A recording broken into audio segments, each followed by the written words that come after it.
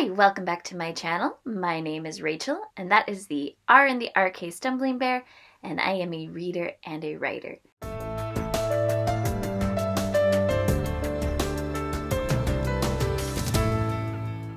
Side note, I don't know why I always point up when I say my name, because I guess technically my name is down below the video. I just do it. Maybe I'm emphasizing.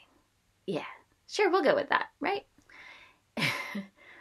Anyways, I am here for the final wrap-up of Nanowrimo. So, Nanowrimo, how did that go for me this month? It didn't. The original story that I had planned fizzled. It never got traction off the ground. I had a new shiny idea that came about, which I was enjoying, then family drama, and yeah, it's a little disheartening. Especially, one of the reasons why I like doing NaNoWriMo is also the community that comes out, since so many more people are writing and drafting during this time period that normally aren't.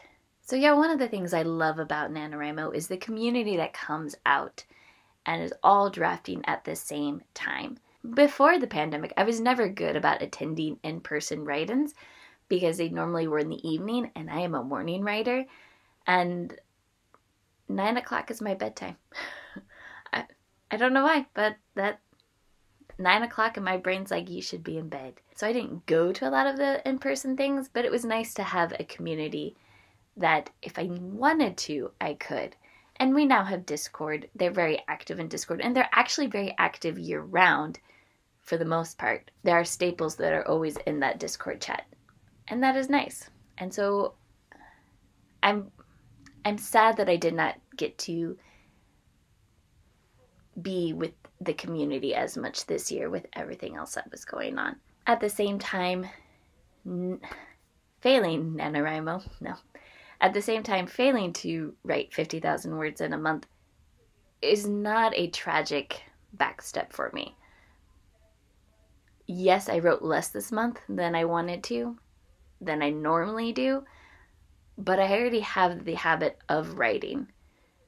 So not getting the 50,000 words, okay, life happens. I can move on and just start again tomorrow. So that is where I'm sitting at the end of my NaNoWriMo. I hope that for my writer friends, it has been a much better month for you, and I look forward to watching. For those who have videos, I look forward to watching your videos as you guys talk about your process and getting to celebrate your success. And I believe that anybody who writes is succeeding. Thank you for watching my short wrap up. I hope you all have a wonderful day. Bye.